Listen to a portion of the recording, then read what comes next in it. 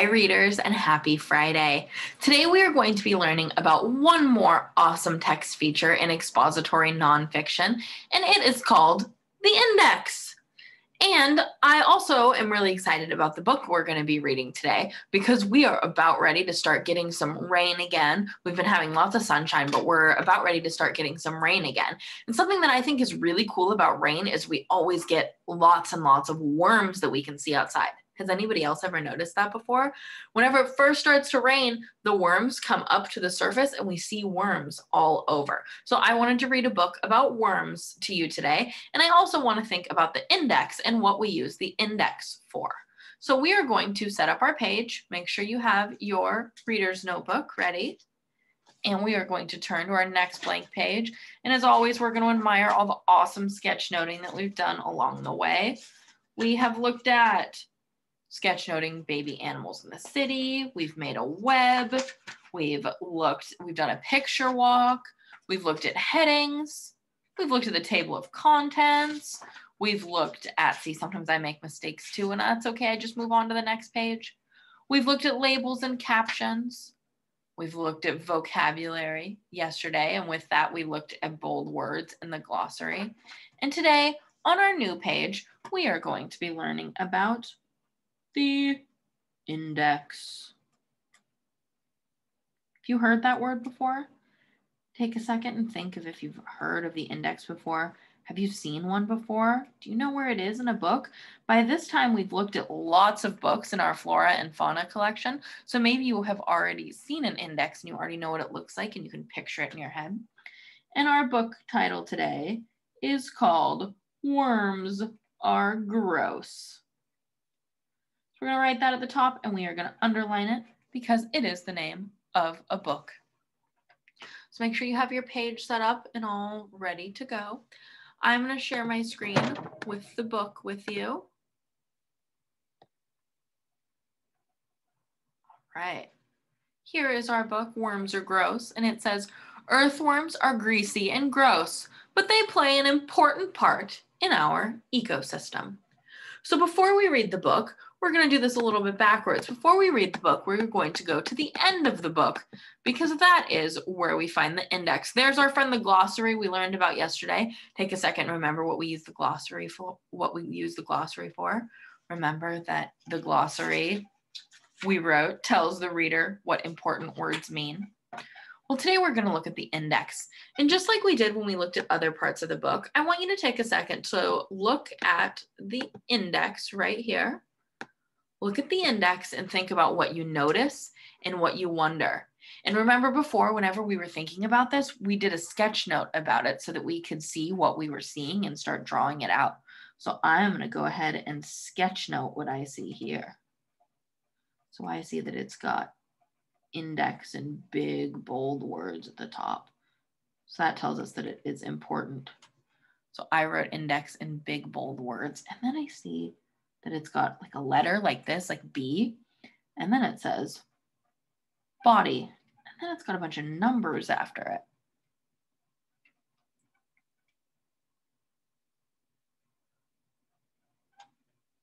And then on the other side, I see it's got an F like this. And the B is bold. Does anyone else notice that before I fix that in mine? The B is bold and the F is bold. And under the F, it says food.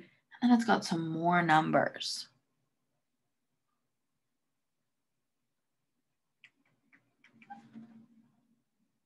So it looks kind of like that. I'm going to add another one in on both sides because I see that there's more than one word under the letter B.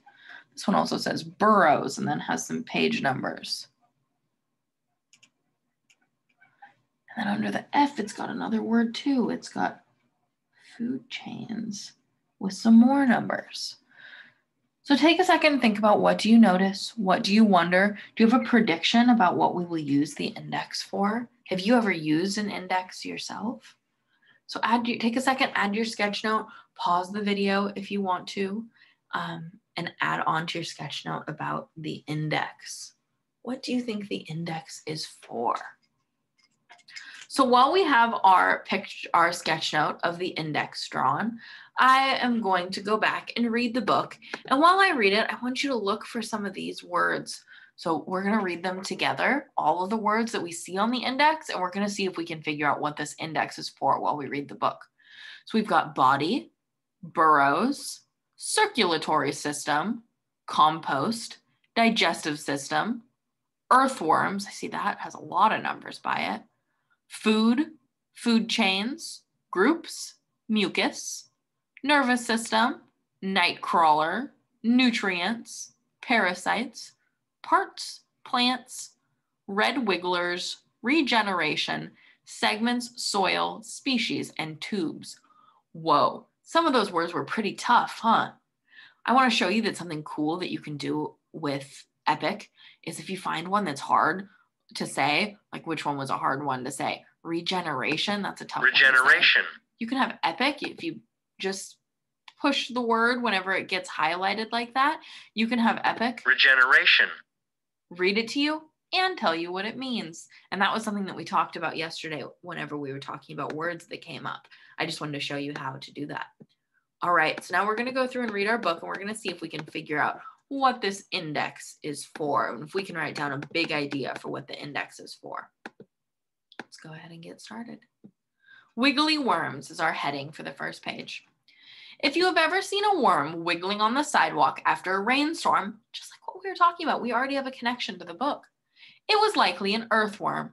Earthworms may look like soft, slimy tubes, but they are an important link in the food chain. Food chain. I noticed that that's one of the words that we wrote down on our index sketch note.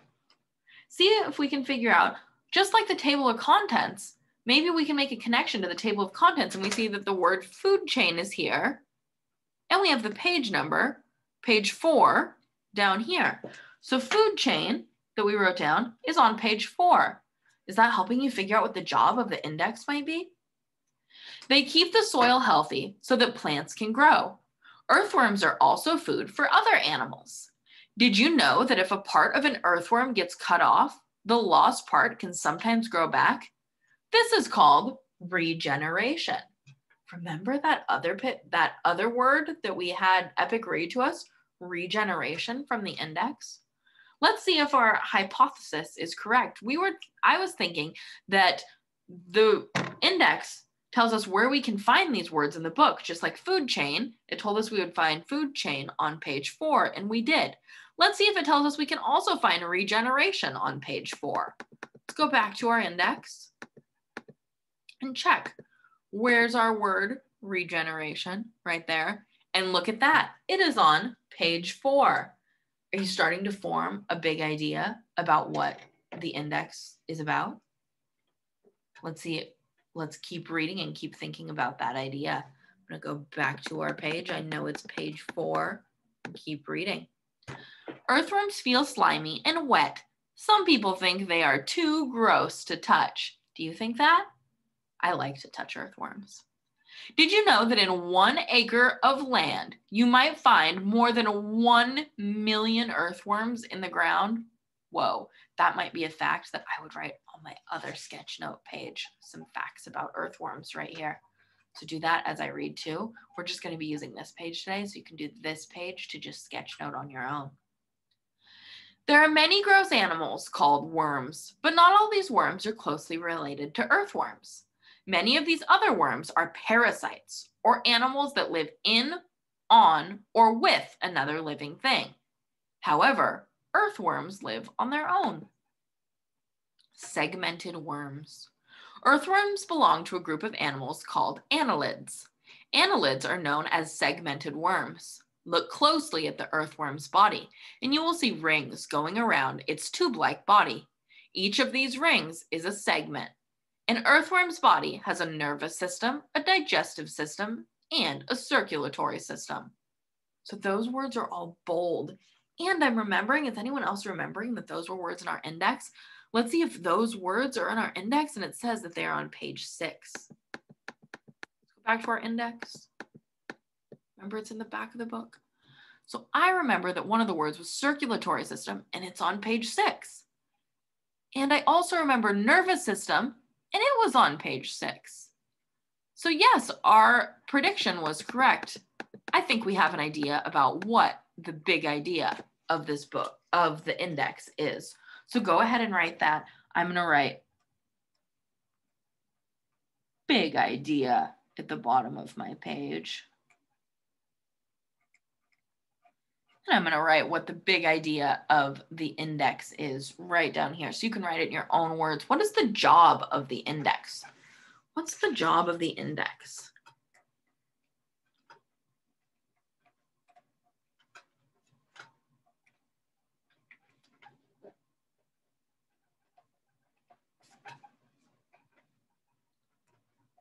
We're writing the job of the index.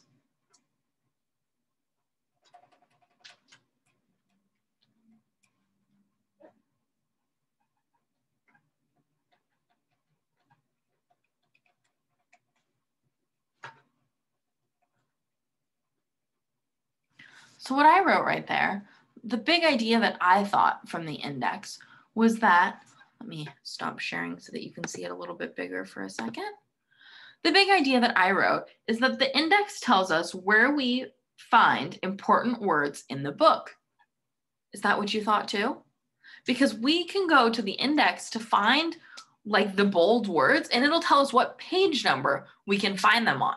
Another way that I used an index recently is I was reading a book about cats, and there was some really cute pictures of kittens in it. And I was like, I wonder if there's a way that I can just find all of the pictures of the kittens in the book and all of the pages where it talks about kittens. So I looked in the index under K for kittens, and it told me all the pages that I could find pictures of kittens.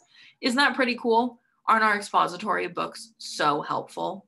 Okay, I'm gonna go back to sharing my screen and we're gonna finish the book.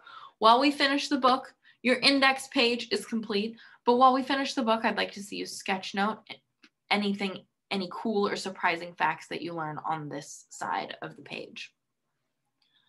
This is a close-up photograph of an earthworm's body. Here, you can see its segments. You can see some of the earthworm's insides through its skin. Do you see that? It looks like the sentence continues here. An earthworm's body has a nervous system, a digestive system, and a circulatory system, which pumps blood. These body systems are found in people too, but they are much more complex in people than in earthworms. How does an earthworm move? Each segment has two pairs of hair-like parts called setae. The setae hold on to the ground as the earthworm uses its muscles to make a wave-like movement that goes from the back of its body forward. So can you make your hand, can you think about how to make your arm move like an earthworm? So each segment has hairs that go like this, and then they pull it forward. So whenever it moves, it goes like this because all of its body parts are moving it forward like this. That's a lot of worms.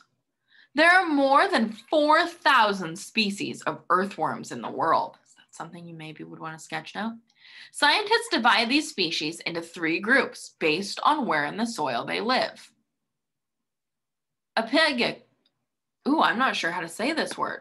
Let's see if we can get Epic to help us. Oh, I guess it's not going to help us either because this is a word that's specific to worms and it's going to tell us how, so it's not going to tell us how to say it, I guess. I think it's epigic. Worms, such as the red wiggler, live among plant litter or dead plant matter in shallow, loose soil.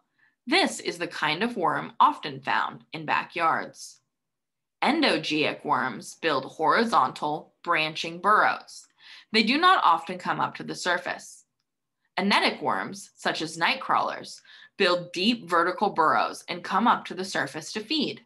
Anetic worms coat their burrows with mucus. This slimy stuff helps keep the burrow from falling in. This photo shows an earthworm pulling a leaf down into a vertical burrow. See how it's pulling down? That might be a super cool sketch note to draw. Okay. Worm habitats. Earthworms live all over the world. Their habitats range from just above the ground to many feet under the ground, depending on which species of worm it is. Epegic worms live in wet, shallow soil and among rotting plant matter on the ground. Endogeeic and anetic worms live in burrows that they dig in the ground. Anetic worms dig the deepest burrows. They often dig about 6 feet under the ground. Here's our caption. Here, an earthworm moves among wet, fallen tree leaves. The earthworm is burrowing in soil. It can breathe underground as long as the soil is not too wet. Earthworms' bodies dry out quickly when they are away from their wet homes. When there is a heavy rain, however, the soil gets too wet for worms. They breathe air, and the wet soil can drown worms. This forces them to leave their burrows to keep from drowning.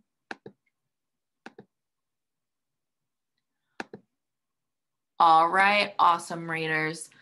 We did a great job today learning. I learned so much about worms from that book, and there's even a word that I want to look up how to say after we're done here, because I don't even know how to say that word, and I want to do more research because I was so excited to learn about the worms.